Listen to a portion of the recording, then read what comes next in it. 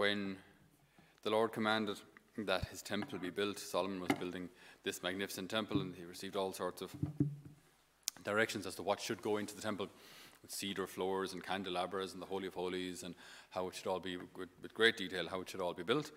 And interestingly, as was noted by Archbishop Fulton Sheen, there was no seat for the priest, because the priest wasn't supposed to sit down. He was supposed to go in, do his act of service, and then leave. There was no sitting down, right? So that's kind of our gospel today as well, where Jesus says to the apostles, you know, you've done a lot of work, you've been exerting yourselves, serving your people, and then let's come away to some lonely place to be by yourselves and rest. When they get there, it's a crowd of people, and Jesus says, well, here we go again, round two, ding ding. And off he goes again, teaching and preaching, because he saw the need of the people. So what's his motivation? His motivation is not fame, his motivation is not success, his motivation is love. He sees the people, they're dejected, they're like sheep without a shepherd. So they kind of want to do well, they want to do the right thing, they just don't know how. Or maybe some of them believe that this is the right thing to do, but it's not. So he sees that they're rudderless, they have no guidance, right? Sheep without a shepherd.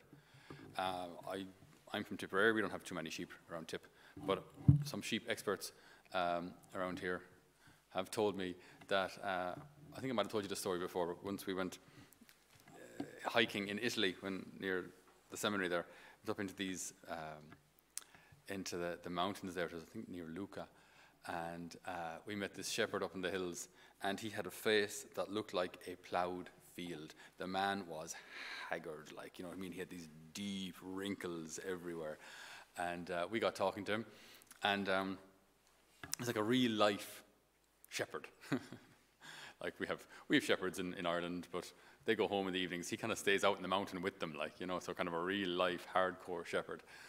And so we got talking to him and about, you know, such verifying some of these biblical stories, you know. We said, how do you find them? Because like it was, I mean, Italian summers up in the hills, it's fairly barren, like it's arid up there, you know, and they're everywhere and nowhere. I mean, how many do you have? I need to have 350. I can see 2. Where are they, like? And he says, well, if I call them, they'll come. We say, yeah, we're kidding, in Italian. And he said, well, watch. And so they have this kind of yodely type thing. And boingy, boingy, boingy, all the sheep bounce from all the corners, and there they are. And then, obviously, we tried something similar, and they probably recognized my Irish accent, and they were like, it's Italian sheep were like, who's that? I mean, so they didn't budge. They didn't budge anyway. So, but it was just like, you know, at his command they came, and they need the shepherd. They need him, because the shepherd stands up, surveying the horizon for good weather, bad weather, storms coming. Back in the day, wolves, coyotes, bears, were depending on your country, threats. Scanning the horizon constantly, whereas the sheep focus on eating. That's their job. Their job is to make wool. So they focus on their job, and the shepherd has to focus on everything else. So he has to stay standing. He doesn't sit down. He doesn't rest. And it's a good lesson, obviously, to be taken with balance as well. But for us as priests and religious, we're called to push ourselves, and push ourselves pretty hard. This is not supposed to be a comfortable life. We have a canonical obligation to go away on retreat once a year, which we should do, and which is necessary. But we're supposed to push ourselves. Like this is not supposed to be a cushy number. We're supposed to serve our people. We're supposed to be responsible for them, as our first reading talks about. Obey your leaders and do as they tell you, because, and that sounds okay. That might sound like we're boasting about the authority we have, okay? So you obey your leaders and do as they tell you. And then the letter to the Hebrews quickly reminds us as leaders, because they must give an account of the way they look after your souls to God. So you to obey them, but they they have to answer to God for how they treat you. So it's like no one's getting a free pass here. Today's martyrs are the Japanese martyrs of, as I was saying, the end of the 16th century, about 1597 when they were martyred. So the St. Francis Xavier and a number of missionaries like him had done Trojan work, not resting ever, in missioning to these people and bringing the message of Christianity to people who were quite unfamiliar with it. They'd simply never heard it before. So just phenomenal missionaries, phenomenal courage, and incredible danger, which they affronted, and many of them died. So the faith, then, this is the next generation. Paul, Miki, M-I-K-I, and 45, I believe, martyrs were taken by the local authorities and seen as a foreign threat, or at least, if they were Japanese, as collaborators with a foreign force. And the Japanese, in order to make a spectacle of them, in order to prevent anyone from associating with the Catholic faith, the Christian faith, or foreigners for that matter, they made a very, very public display of violence and torture towards these martyrs that simply no one would ever consider becoming Christian again. So they tied them in cages by their hair, drove them through cities, had people throw fruit or stones or whatever at them, manure, and then proceeded to tie them to crosses and lance them.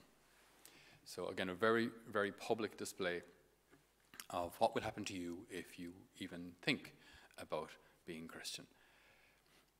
And it got me thinking about, like, we've been meditating a couple of martyrs recently, St. Agatha yesterday. In the moment of a martyrdom, right, everything seems to be lost. You imagine yourself in Japan, right, tiny, tiny, tiny Christian population. And now if you're looking around, like 45 people are going to be killed. You're thinking, well, Lord, if you had left us mission for like 10 years longer, surely that 45 could be 450 or 4,500. Just give us a little more time. Why would you allow us to be martyred now and just kind of pull the plug on our mission? And it reminds me of this kind of spiritual principle in our lives in general, that patience purifies. Patience purifies. When we have to say no to something for a time in order to get it again later, but better or purified, that's how God works. Patience purifies. Also works in relationships, where when a couple are going out and there is an attraction, hopefully, it's usually a good thing that you are attracted to your girlfriend or boyfriend. It's like, I really like your person. I'm really not attracted to you at all, but I like being with you, and that would be an odd relationship. Okay, it's good that you are attracted to your boyfriend, girlfriend, husband, wife, whatever it may be. It's good that there's an attraction there. But to learn then how to control that attraction and say, I'm really attracted to you, and because I love you, not because I don't love you, but precisely because I love you, I'm going to control these desires. Because also, if and when we get married, I'll have to control them then too. So because I love you, we're choosing not to engage in that kind of intimacy. So patience purifies. That patience then in that courtship period of the relationship, that patience actually purifies their love. It actually makes the love deeper, makes the love more beautiful. And then when one enters into marriage, one has a love that knows how to wait, a love that knows how to respect the other, a love that also knows, let's not get lost in the details, but the reality of the biology of intimacy, where it's simply not possible all the time. Okay?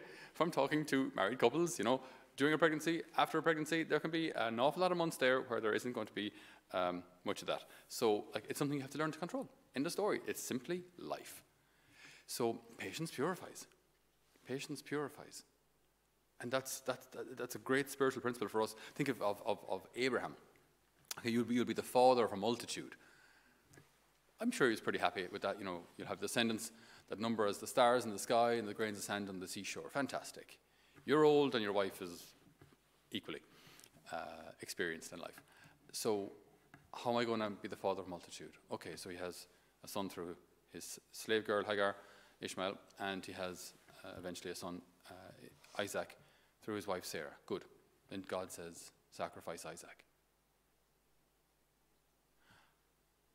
how am I going to be the father of a multitude? How will you come good on your promise if one of my sons, or my only son from my wife, is going to be sacrificed? How on earth can this be? But Lord, if you say so. This is why we call him our Father in faith. I mean, what incredible faith you'd have to have.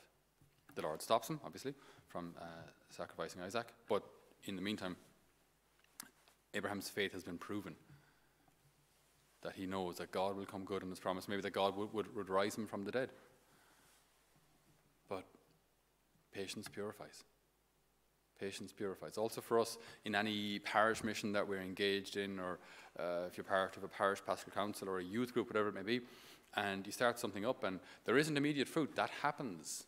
It doesn't necessarily mean that the approach was wrong. Just not everything is a success immediately. It's just the nature of things. Patience purifies. Patience purifies. There's that wonderful quotation from Mother Teresa, Saint Mother Teresa, or Saint Teresa of Calcutta, or Kolkata as it's called now, where she says, "The Lord did not call me to be successful. He called me to be faithful." The Lord did not call me to be successful. He called me to be faithful. And success, if that's the next generation, if I have to set the groundwork, set up the foundations, and someone else builds the building and then someone else lives in it, so be it. Like your job, your role was set the foundation. It's not particularly pretty. If you've ever been to a building site, when you're at foundation level, it's mucky. It's pretty unattractive. All the good work is below the surface, actually. And maybe someone else builds and maybe someone else lives in it. And then the generation after that don't even remember that there was someone who set the foundation. But that can be our role, often, to set the foundation. But patience purifies. Will we be the ones to till the soil or set the foundations, even if we don't see the fruit? Patience purifies. So when we're called to be shepherds in our own ways, in our families, in our places of work, or through our jobs, or as teachers, catechists, whatever it may be, it can be difficult, and often we have to push ourselves way beyond what's comfortable, and not sit down. But the fruit of it is salvation. The fruit of it is heaven. The fruit of it is that we become purified. The fruit of it is that we become instruments of love in people's lives and make the greatest difference to people that anyone could, more than any president. You save a soul. So we thank the good Lord for this privilege of serving him. We thank him that we're all part of this great commission, where he sends us out like lambs among wolves, to be his disciples, to be his witnesses, to be his consoling word, and to draw hearts and souls back to him. May we do so under the great example and through the intercession of our Blessed Lady and our martyrs today, Saints Paul, Mickey, and all of those Japanese martyrs. Amen.